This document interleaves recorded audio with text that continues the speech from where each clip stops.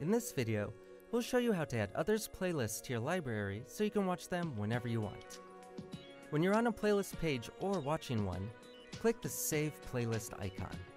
Just keep in mind that you won't be able to edit saved playlists.